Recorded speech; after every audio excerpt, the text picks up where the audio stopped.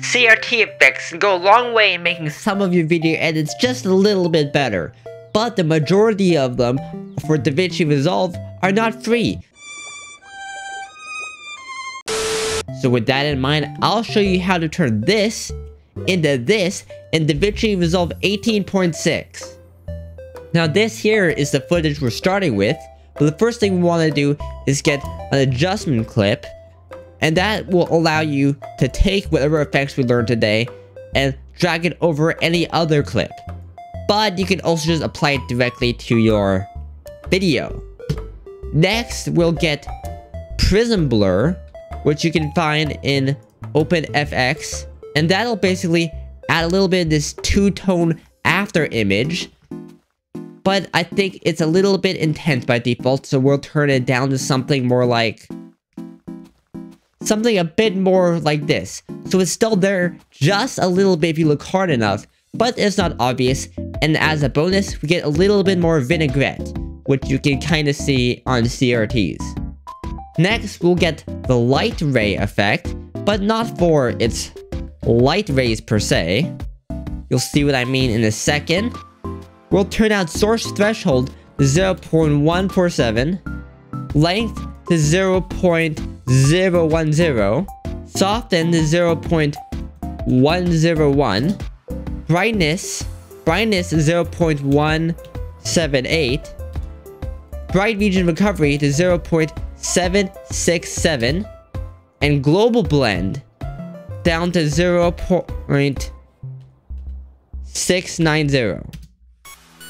And as you can see, there's a little bit of that haziness and some banding here, and that I think makes it a little bit more of that retro CRT feel. Next, we'll throw on a really big one, scan lines, but it's definitely too intense by default. So let's turn line frequency down to 15.58, line sharpness down to 0.915, line width down to 0.194, go down to composite type, and go to color burn, and global blend down to 0.729, just like that.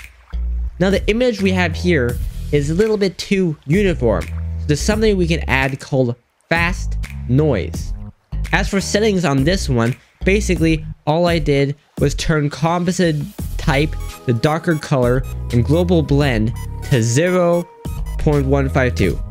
And you can't tell a lot of difference right now, but if we just do a quick before and after, you can see a bit of that difference.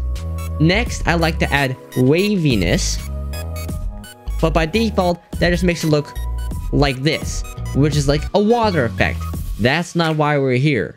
So if we turn scale down to 19.4, strength down to 0.2, and speed all the way up, you'll see there's a little bit of wobbling in the image.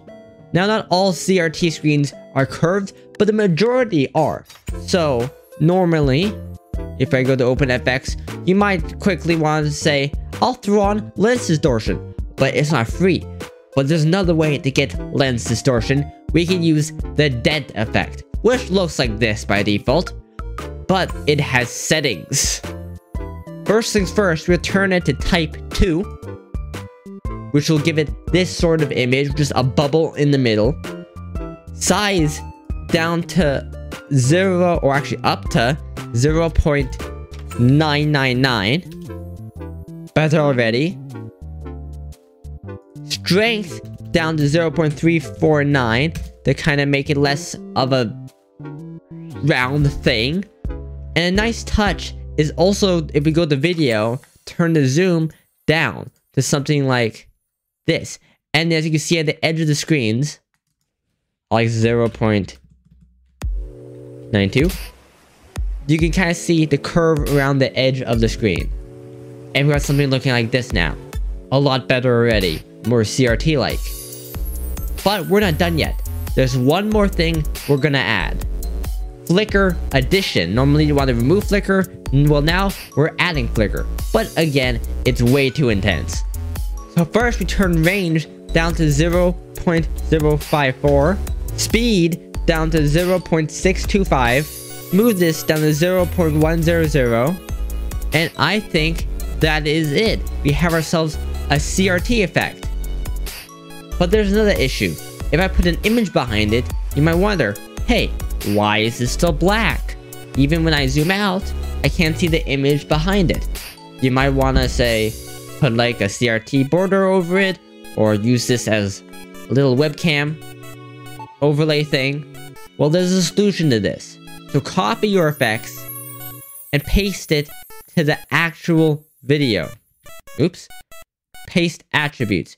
Make sure you have zoom, plugins, and color correction on. No, not color correction. Just plugins. Apply. And you'll see it's on here. You go to effects, go to light rays, and turn global blend use alpha off. And as you can see the image just fine behind the video. Anyways, that's all I got. I'll be posting a new video soon, if not already, on how to do basically the same thing, but make it look like a 2000s digital camcorder.